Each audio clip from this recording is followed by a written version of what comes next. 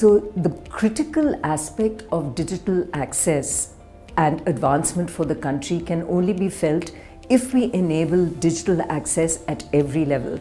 And I think a great starting point is often the village level, where in some of my work, working with grassroots organizations, I have seen how they have been able to use digital technologies, digital techniques once taught.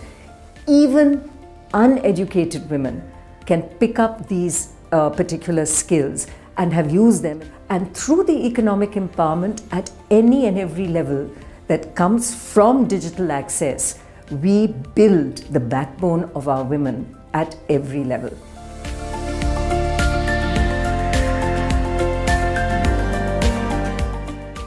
A best practices playbook is absolutely the best way of disseminating best practice.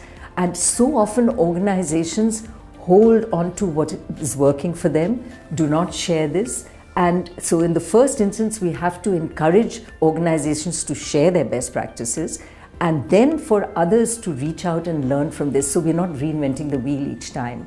So these stories on best practice can come from whether they are the way corporates teach their individuals in the company at every level on digital access. And the second is for each corporate to, of course, enable their own to be better sales guys, better managers, better leaders, and the training and education that is provided therein.